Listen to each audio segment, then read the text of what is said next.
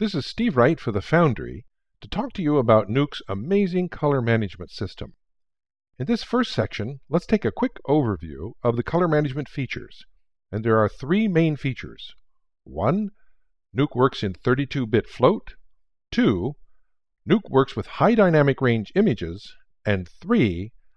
Everything is done in linear light space. All of the pictures that you see in these videos are included in the Project Media folder that you can download so you can play along too. Let's take a look at the 32-bit float. I have this 8-bit TIFF image here in the viewer.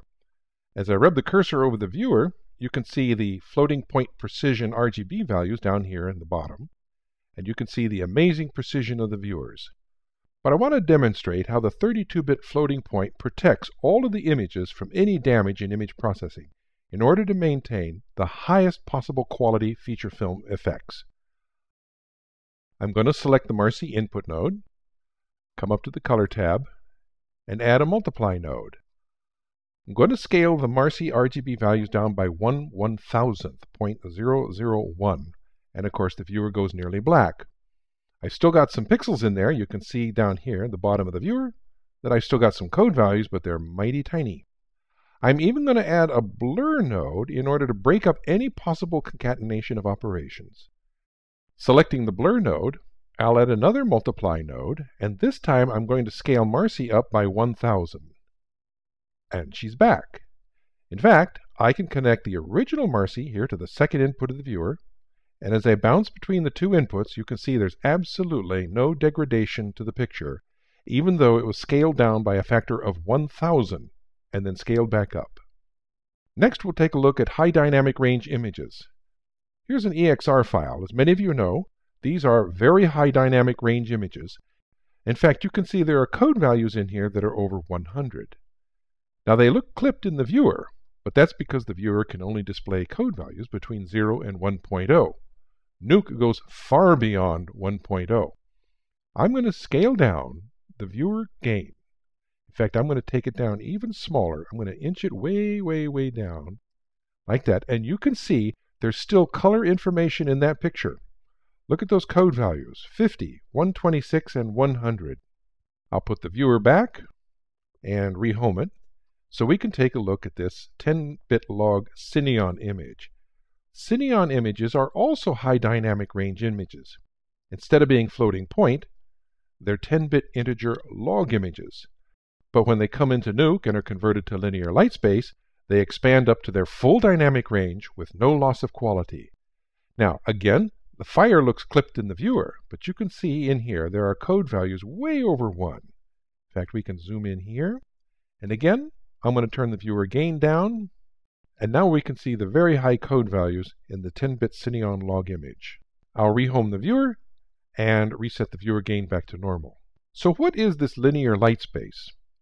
Linear light space means that the code values of the pixels represent actual scene illumination, not brightness relative to the eye.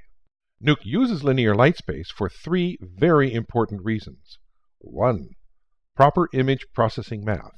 When you are scaling or multiplying RGB values or multiplying two images together, if they're not in linear light space, the math comes out wrong. 2. Compatibility with CGI.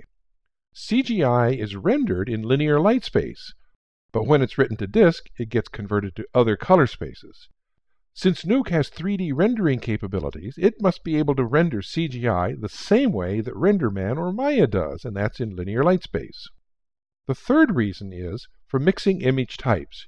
You'll notice that I had an 8-bit linear TIFF, an EXR high dynamic range image, and a 10-bit log Cineon file. These three images are in completely different color spaces, but when they're brought into Nuke, they're all converted to linear light space, so they're all totally compatible with each other and can be mixed perfectly. Earlier we heard that images need to be in linear light space for the mathematics to come out right of the image processing. So why do we have to convert all the images that we load into Nuke into linear light space? Aren't they already linear? Well, the answer is no. Most images are not truly linear. Most of them have a baked-in gamma correction, and they're really a gamma-corrected linear image. This illustration will show you what's going on.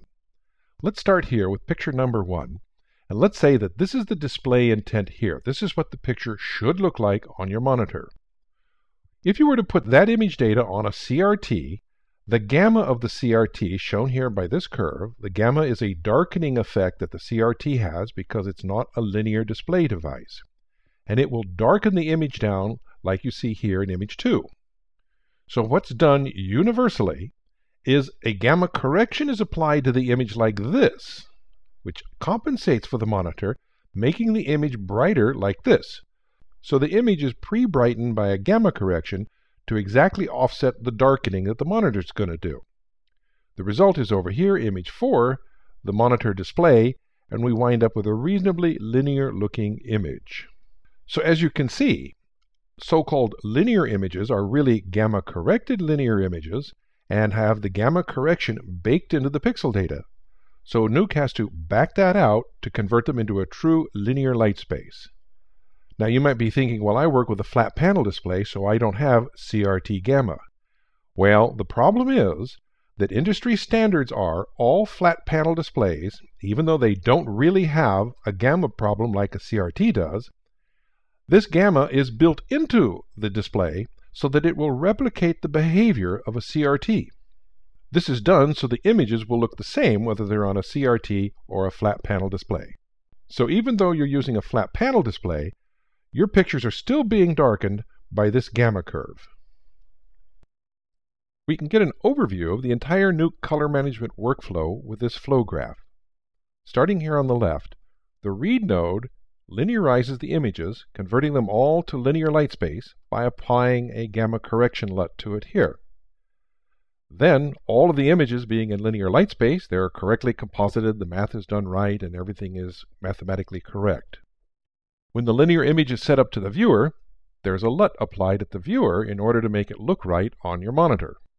When you're done with the composite, the linear image is sent to the Wright node, and the Wright node applies a gamma correction to it just as it's written out to disk. This is done so that the gamma corrected image will look right on the next monitor or workstation. Now let's go back and take a close-up look at this read node action right here. Here are 3 read nodes. If I open up the marcy.tiff file, this is an 8-bit TIFF image. Notice that Nuke has detected the color space as an 8-bit TIFF and has applied an sRGB gamma correction to it to linearize it. If I select this EXR image, Nuke has detected that and has applied a linear color space correction to it. In other words, there's been no change to that image. And if I select the Cineon image, Nuke has detected that and applies the Cineon LUT in order to linearize that image. So the read node detects what type of image it is and converts everything to linear light space. Of course, you don't have to accept the default LUT that Nuke assigns. You can use this pop-up and select any other LUT you want. And we'll see shortly where LUTs are defined in Nuke.